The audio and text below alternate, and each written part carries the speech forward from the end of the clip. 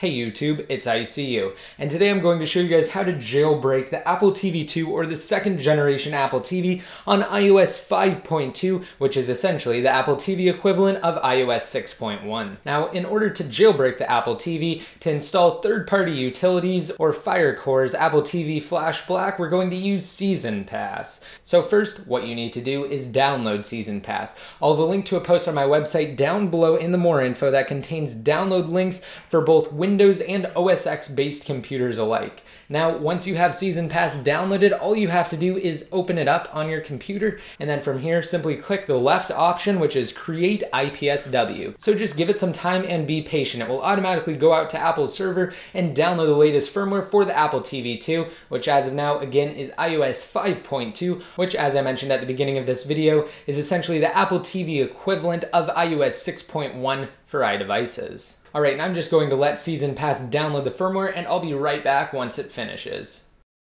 Okay, and now that Seas0nPass is downloaded 5.2, it's automatically validating and unzipping the firmware. Now, you will see it go through a couple of different stages here inside of Seas0nPass. Don't worry, you won't have to do anything. Again, at this point, it is fully automated, and it will take care of the process for now, until you have to plug in your Apple TV and enter DFU mode, which I'll go over once the time comes.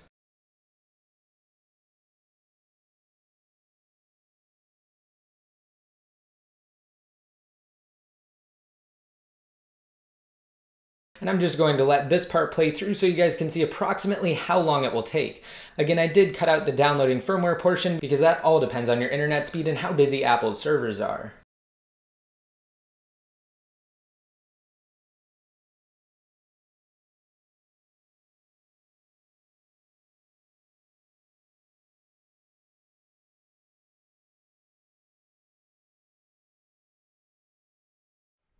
Alright, and what it wants you to do now is plug in your Apple TV. So I have the micro USB cable plugged directly into the micro USB port, which is found below the HDMI port, and I also have my power cable connected. Now, if iTunes pops up, you can go ahead and just minimize it, and once you have your Apple TV connected to your computer, you're going to use your Apple TV remote and you're going to hold down the menu and pause play buttons together for a total of 7 seconds.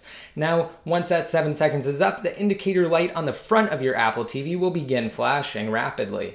And just let go of the buttons and it will automatically go through the process. So let's bring up Seas0nPass over here. As you can see, it says it's found my Apple TV in DFU mode, and right now it's actually in the process of installing the jailbroken firmware on the Apple TV. You don't need to do anything right now. This part is completely automated.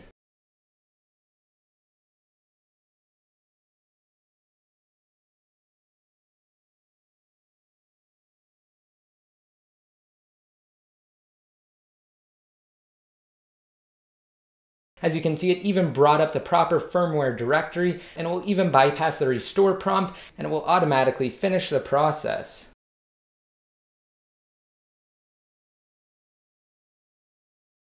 And as you can see, it even says inside of Seas0nPass that the iTunes restore script has run successfully. Alright, now at this point, Seas0nPass has served its purpose and iTunes has taken over to restore the Apple TV to the jailbroken firmware or custom IPSW that was created. So at this point, all you really need to do is just sit back and wait for iTunes. Okay, and now iTunes is moving on to verifying Apple TV software. Again, this is all very standard. What it's doing is just restoring to the firmware that Seas0nPass created.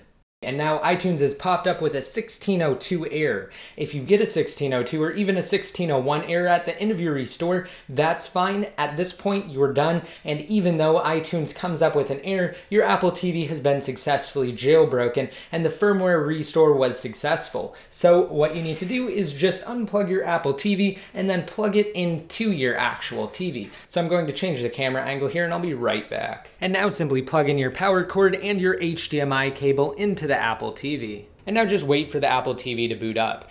As you can see over here in the left, I'm going to go through the setup for the Apple TV and I'll be right back. And once you finish the setup for your Apple TV, it should boot into its normal interface. However, now instead of the regular settings icon, you should see the new Firecore icon, which does confirm that you are jailbroken. So I hope you guys liked this video and I hope it helped you jailbreak your Apple TV 2 on iOS 5.2 or 6.1. Now don't forget to rate this video up and leave a relevant comment down below in the comment section to be automatically entered to win a $100 iTunes gift card. And finally, to be updated more often, just be sure to like me on Facebook and follow me on Twitter. And until next time, this is ICU signing out.